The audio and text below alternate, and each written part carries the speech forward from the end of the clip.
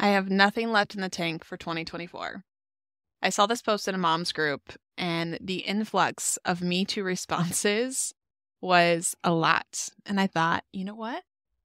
Yep, I totally get it. Some women are jumping on the Fiat 90 train.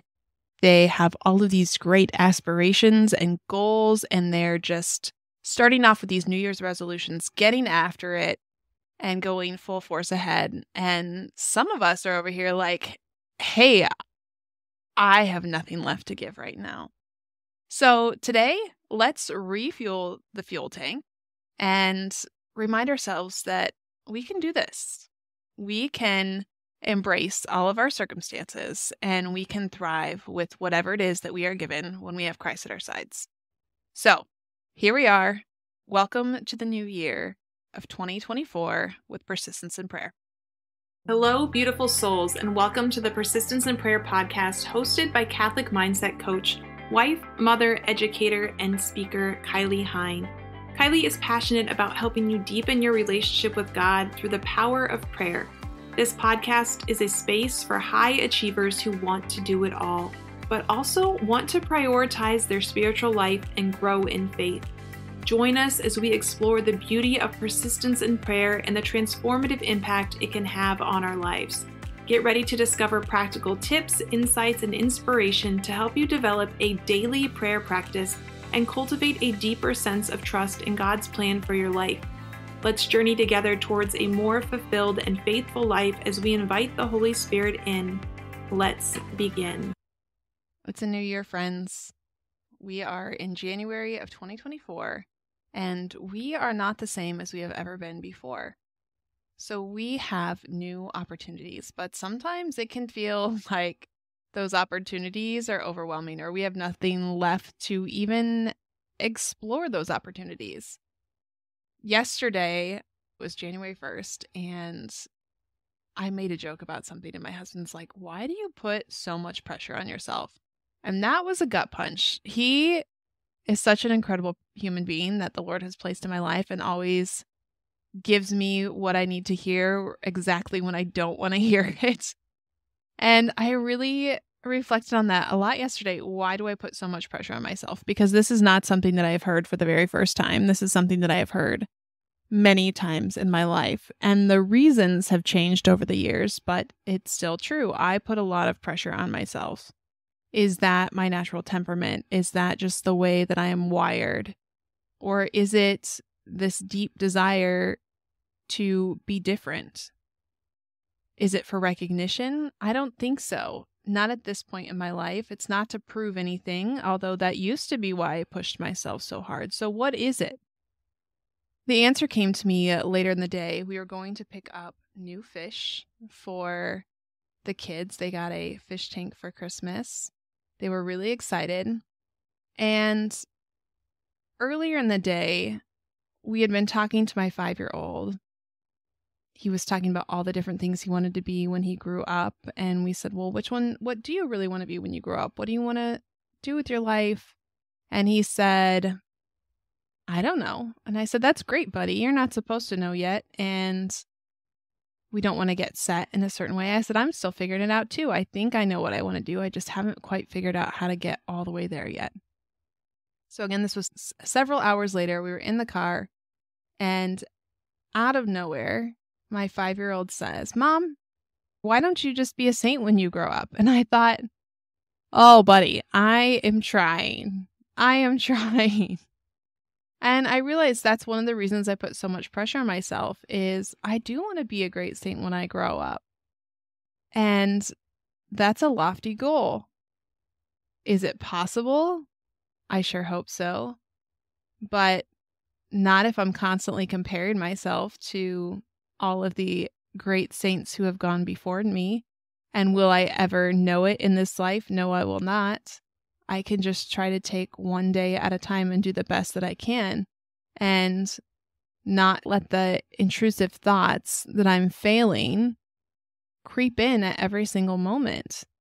Because the way that God has called me to serve and for me to live is very different than every other person that has gone before me. And while there are a lot of similarities, there are many things I can learn. There are many things I can take from those who have gone before me. And I most certainly do. Everyone's situation is different. Everyone is called differently. So if you find yourself comparing to the woman who is posting all of her goals, who's already running the miles and been in the gym, and you did nothing for the first day of January, I just want to remind you that that's okay. It's okay if you did nothing different on January 1st. It's okay if you had no resolutions. It's okay if you have no intentions of setting any goals today or tomorrow or for all of January. I don't think that goals are bad. I am very challenge-oriented and goal-driven. But I also know that sometimes, most of the time, I can way overshoot and leave myself feeling very upset. So just take a moment to accept where you are and let it be okay. One of the things that I think has been hardest for me is when we shoot for a goal or it feels like we've been praying for something again and again and it's unanswered.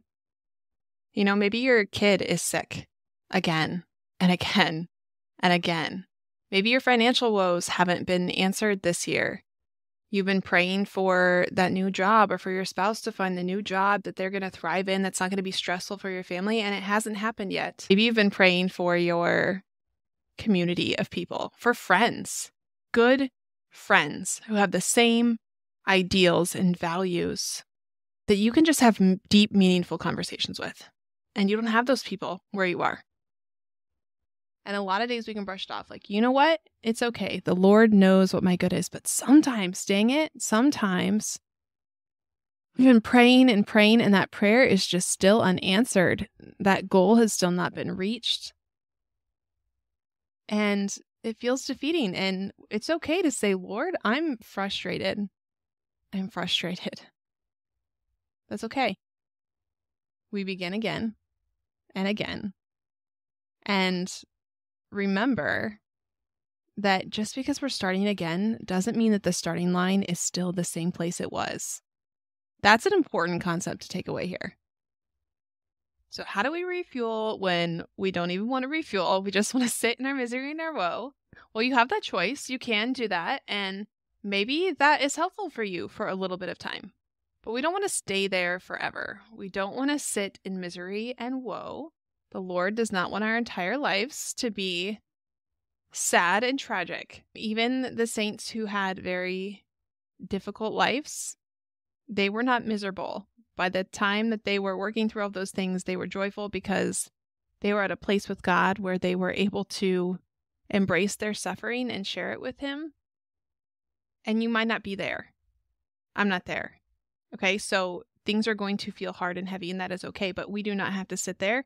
We do not have to stay there. So I have some suggestions for you. These are things that I have found very, very helpful for myself and things that I have found helpful for clients. Now, the first one is going to seem really, really obvious. Okay? Focus on all of the graces of 2023. Now, your brain is going to resist. Your brain is going to resist this. You are going to want to jump to all of the things that did not go well. You are going to want to add but statements. Well, this went well, but blah, blah, blah, blah, blah. All of these other things that didn't go well. Okay? Writing helps. Writing is going to help you stay focused. And I want you to write out not just a couple of things, like 50 things. 50 things, 50 ways where God has shown up in your life over the course of the past year. And if you can't remember over the course of the past year, start with yesterday. Start with this morning. Ways that the Lord has been abundant in your life. And I promise you, even if He's felt really far away, there are things that have gone well, things that you can be grateful for. So start there. 50 things. Don't stop until you get to 50. Set all the buts aside.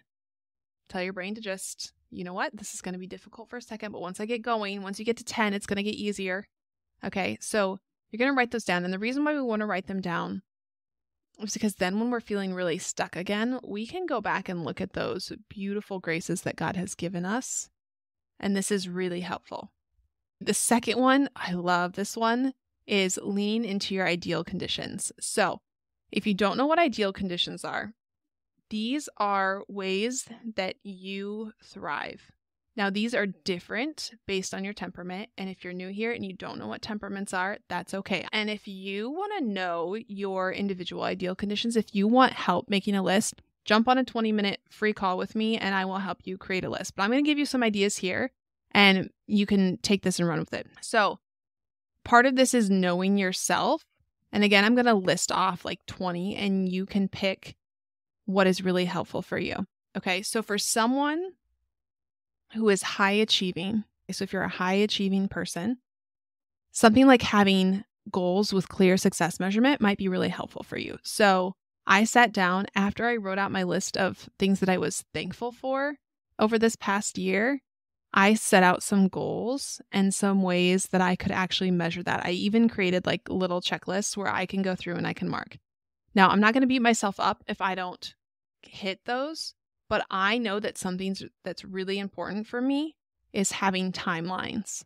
So if I don't have a timeline for when these goals need to get done by, I'm going to keep pushing them off and they're not going to get done. So something that is an ideal condition for me is to have a timeline or someone to hold me accountable, because these are going to push my body into go mode when I don't necessarily want to be in go mode. But once I'm there and I can see movement in my goal, when I can see things that I am achieving, when I can see that progress has been made, it's going to snowball and I'm going to want to keep going. So for me, having clear goals, but also just having something to do with a timeline is going to help pull me out of my sorrows and my woes, because I'm going to have a purpose. Something that's also very helpful, this might be an ideal condition for you, is having guidance for discerning proper goals. So maybe you overshoot your goals a lot. You have these big, lofty ideas of what is possible, and maybe they aren't all possible. Or maybe they're not all helpful for you, or it's not the right time for you and your family. So having someone who can help guide you, it might be your spiritual director, it might be your coach, it might be your spouse, someone who can just have an open conversation, who can listen. You have to be open to taking feedback from them, and then you can decide what goals are good for you, right? For someone who is high achieving, having an opportunity to create a legacy or create something great is going to be really important. Maybe you want to be really great in your job. Maybe you want to be, as I mentioned before, a really great saint. Maybe you want to be really great at being a mom and a wife. I just want to be a really great mom and wife and not focus on my work so much. But again, I also know one of my ideal conditions is to have goals. And a lot of those are often work related because they fuel me with a fire. They reinvigorate me and they help to pull me forward when I am struggling. Okay. Now, maybe you are someone who is more, you just need fun in your life. Okay. So an ideal condition would be giving yourself mini rewards. So every time you meet something, hey, you know what? You got out of bed and you showered today, and that's what you felt like you had the energy to do. Give yourself a mini reward. I can't tell you how much a little teeny tiny sticker motivates my children. And you know what? Stuff like that sometimes motivates me too. You know, if I can complete a task for 5 days in a row, I'm going to get myself a new fancy pen.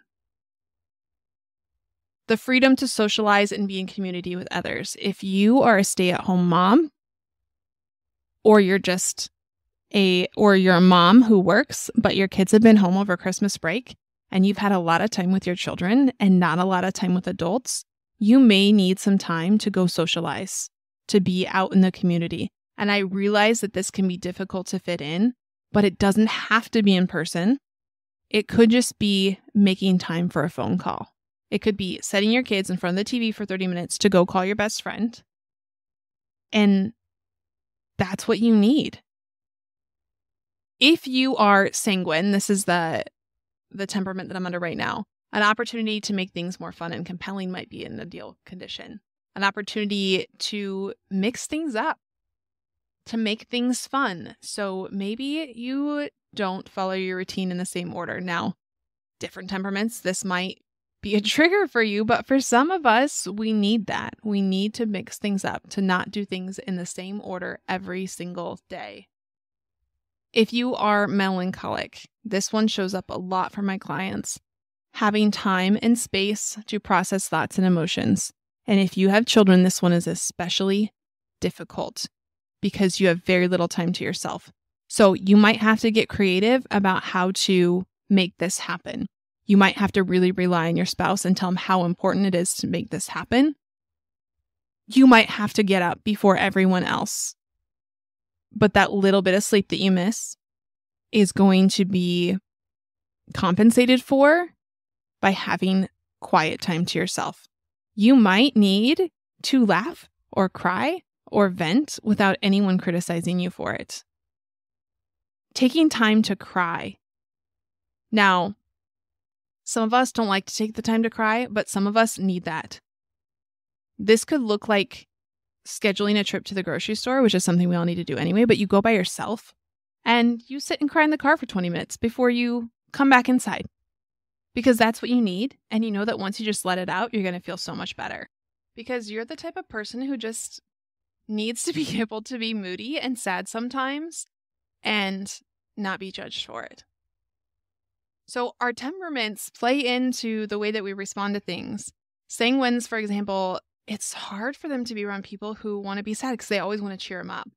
But they also tend to skip over their feelings sometimes and jump to the feel-good thing. They really like variety, novelty, fun. But the melancholic, you really just need to be able to be withdrawn sometimes. And to be able to go deep into conversations, to have meaningful conversations. So if you've been having a lot of superficial conversations with people that you don't see a lot over the holidays, and you haven't been able to have a deep, meaningful conversation with someone, that might be something that you need right now. So lean into that and create the space for that. Okay, now if none of these have resonated with you yet, don't give up. Okay. The last group here, the last temperament is phlegmatic. And phlegmatic, they really just thrive often when there are procedures or rules and systems to really help anchor them in. So having a really good strategic system is something that might be helpful. So maybe you've had that in the past and you've gotten away from it. This might be adding to some of the chaos or disruption that you're feeling right now. So creating structured balance is really good for you. You might just need someone to ask you for your opinion because you're not someone who's just going to interject. You really are waiting for someone to ask you what you think, but they don't know to ask you what you think because they don't know this about your personality. And so it's okay to just, especially if it's your spouse or someone, just say, hey, can you ask me what I think once in a while? Get out of your comfort zone and ask that. Or even just take it to prayer and say, Lord, I really need someone to start asking me my opinion. I do. And you're also going to thrive when you are in unemotional situations, when you can just be kind of even-keeled. You don't like to disrupt the waters. So when there's a lot of chaos going on around you, when things are heated, that's really going to be disruptive for you. So look for ways that you can be affirmed for your attitude, your perseverance, your achievements, and look for ways where you can be encouraged without criticism or nagging. And sometimes that looks like starting small by asking your loved ones or the people who you're around a lot to give you what you need. Because they don't know what you need because they probably are not your same temperament. They don't understand that you need encouraged and not nagged because their temperament is looking at you and saying, why haven't you finished this already? Why haven't you done this? So we are all created differently. We have to look for what helps us to thrive. And then once we figure out what it is, like what types of conditions help us to thrive, we need to take the initiative to make that ideal condition happen soon, like today. Because the sooner this ideal condition happens, and if we can even stack ideal conditions, it is going to rejuvenate us. And sometimes these ideal conditions happen accidentally. Recently, my son got invited for a play date, and we do not live in the town where his friend was. So I was going to drive him. I had about a 3-hour window. I hadn't done any work in a few days. I packed my laptop. My daughter was going to be hanging out with me. I thought, you know what? We'll go to the coffee shop. She can color. She packed her dolls. I can work for a little bit and also spend some time with her for a little while. And you guys, I forgot my whole backpack. I didn't have anything with me. So you know what I did for 3 hours? I colored pictures. That's right. For 3 hours, I colored. We did Art Kids Hub from my phone, and we drew pictures of Christmas possums and snowmen, and it was the best thing for my soul. Not only was I spending time with my daughter, but I had the opportunity to create and just let go, to not focus on perfectionism. I used to, when I was a kid, I was the person who would cry if someone colored on my paper or if my paper got crinkled. And over the years, I started forcing myself to only color in pen. If I was doodling, I had to do it in pen. That way, if I made a mistake, I just had to turn it into something different. And so my daughter and I were using markers for everything. And to tap into that creative side where whenever I made a mistake, I just had to change it into something different or change the picture that was in my mind. It's such a good thing for me because one, it forces me to move out of the control that I wanted of the perfectionism of wanting it to look exactly like I wanted it. It let me lean into my creativity. And there was no pressure. I didn't have to finish in a certain amount of time. It wasn't a particular task that even had to be finished at all. I could just enjoy the moment. So while I could have wallowed in being frustrated that I didn't have my computer there and I wasn't getting any work done for another day of Christmas break, I was able to just have that ideal condition that I didn't even know that I needed. And when I returned back home, I felt so much lighter. So find a way. It doesn't have to be 3 hours, but find a way to make this happen. Find a way, get creative to set aside a little bit of time for you, because setting aside time for you is not selfish. Now, if you're doing it 8 hours a day, then yeah, maybe. But setting aside 20 minutes to yourself, an hour to yourself even. I take an hour to myself every single day. It's my hour of prayer time in the morning. And I take some time at night. And I sneak time in throughout the day if I need to. My husband knows that I thrive when I have this time away. And if I don't have it, I am much more cranky. I am much more short-tempered.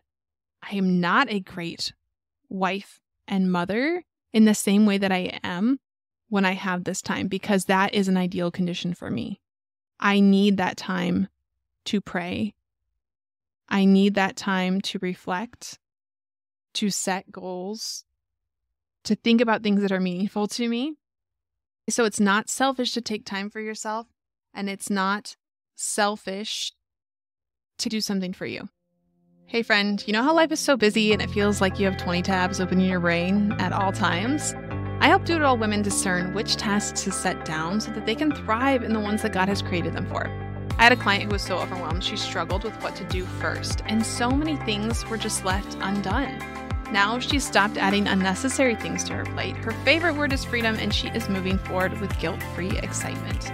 If you want to jump on this journey of a life to freedom and being able to set down some of those things that are distracting you from your true purpose, I encourage you to jump on a free 20-minute call. All you have to do is click the link in the show notes, and I will see you there. Okay, the last thing I want to leave you with is, as always, go back to prayer. I'm on a St. Faustina kick. I don't know why. Today, she came up in one of my reflections I was doing for prayer, and then her diary has been sitting on my bookshelf forever. I pulled it out. I started reading a little bit of it. And I just want to share these things with you because God placed them for this topic today. So one of her reflections, this is what Jesus said to her. This is number 1488. My child, life on earth is a struggle indeed, a great struggle for my kingdom. But fear not, because you are not alone. I am always supporting you. So lean on me as you struggle, fearing nothing. Take the vessel of trust and draw from the fountain of life for yourself, but also for other souls, especially such as are distrustful of my goodness. I'm going to read that first part again. My child, life on earth is a struggle indeed. God knows. He knows that there are struggles here. He endured the struggles when Christ was on earth. It is a great struggle for my kingdom. But fear not, you are not alone. We are never alone in this. God is always there, even when we can't feel him, even when it feels like we're walking through the darkness. He's always there. He is always supporting us. And he is begging us to lean on him as we struggle, fearing nothing. He says, take the vessel of trust and draw from the fountain of life. So when we are feeling empty, when our tank is empty, this is where we go to refuel. We cannot get so focused on our work or on our circumstances that we forget about this God who loves us, who is asking us to invite him in to our struggle, to invite him into our burdens. He desires to enter into our suffering with us. And when things are hard, a lot of times we know we should go to God, but because it's hard, we don't really want to feel our feelings. And if we actually sit down to pray, that might happen. If we sit in the quiet, we might start to understand the root cause of what's going on. And it's easier to just get distracted. It's easier to say, I don't have time. Maybe we still throw up a prayer while we're going about the things that we're doing, but we don't actually stop and pause. And this is a time where we just need to tell our brains, hey, you know what? I'm going to let Jesus take over for a little bit. Just for a little bit. I'm going to sit, I'm going to resist the urge to go eat a snack, to go start the laundry.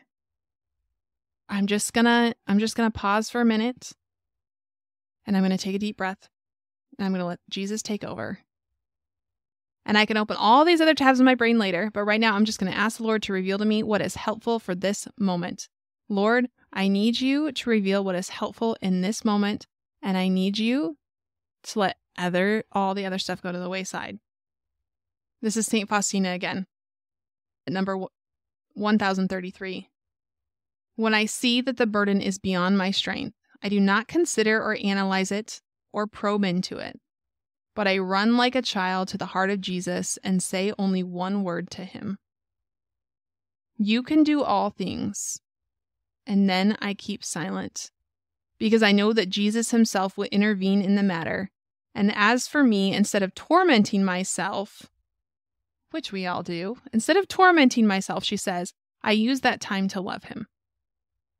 When I see that the burden is beyond my strength, I do not consider or analyze it or probe into it, but I run like a child to the heart of Jesus and say only one word to him, you can do all things. And then I keep silent.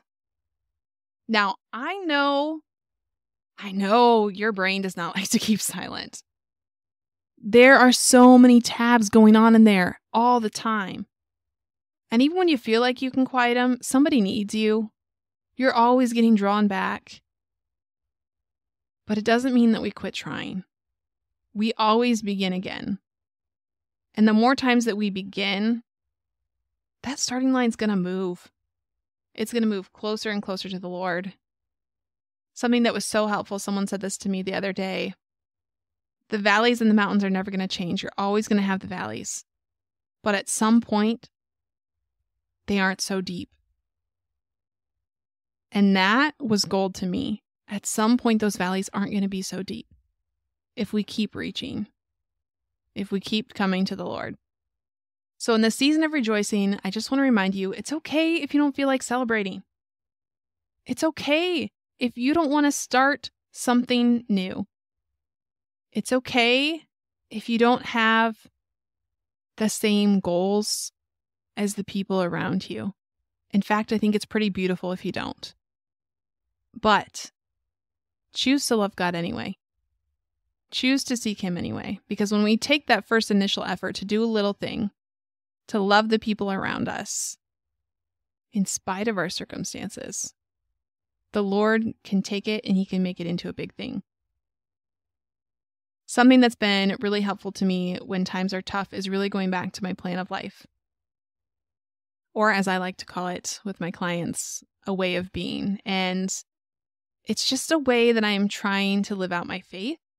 It's not a checklist, although in a way it is a checklist, but it's just a way that I want to show up every day.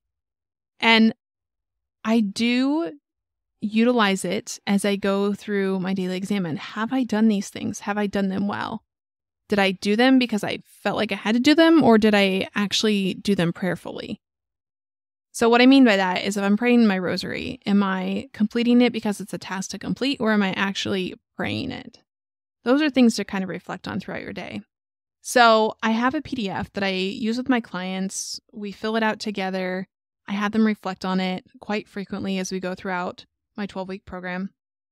And I'm going to share it all with you so you can download it from the show notes. But I just want you to remember this. Start small. There are a lot of things on this list, but when I initially give it to them, it's pretty blank. Okay, so all of the things that are listed on here, daily mental prayer, the rosary, adoration, when I start with them, it's blank. And I ask them the things that they are already doing consistently, and those are what I put on there. And then once those are well established, they naturally start adding other things on their own. So maybe we started with adoration once a month, and before you know it, they're going to adoration once a week. So start by the things that you are naturally doing and cross off all the rest. Don't let them distract you. They are there simply as a guide of things that you can take up later on if you so choose to. I also want to encourage you, if you download this, to just really be specific. So if it says daily mental prayer right next to it, how long you're going to do that, when you are going to do it, and where you are going to do it. It might look something like daily mental prayer, 15 minutes at 6:30 a.m. in my living room, wherever it happens to be.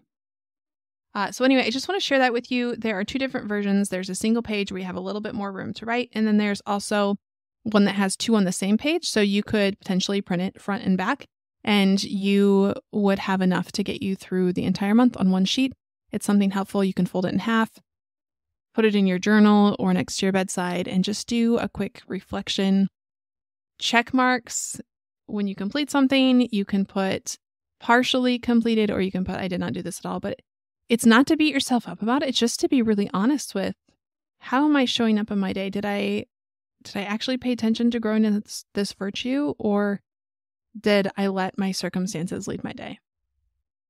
So again, start small. You don't have to do everything. Always start sacraments first. Make sure you're going to Mass. Make sure you're going to confession regularly. Daily mental prayer, rosary. Add in the other things as you see fit, such as a desert day once a month, an annual retreat. Maybe you do some spiritual reading, or you do Divine Mercy Chaplet. Whatever it happens to be, whatever works for you. But start small and always begin again. God bless you all. I pray that this will find you in your time of need, and I ask for your prayers too as I continue on this journey, and I ask you to pray that those who need the work that God has created me to do will find me, or that I will find them. And I also want to invite you all to join me next week. I'm going to be joined by Mara Pastrana. We are going to talk about the supernatural graces that God gives us and what it's like when we discover what they are and how it changes the way that we approach and live our everyday life. See you then. Beautiful souls, thank you again for journeying with me. If you have been blessed by this episode, it would mean the world to me if you would leave a review. Be sure to screenshot it, share it on your social media stories, and don't forget to tag me on Instagram or Facebook at Kylie M. Hine. Stay persistent in prayer, protect your peace, and as always, share the light of Christ with everyone around you.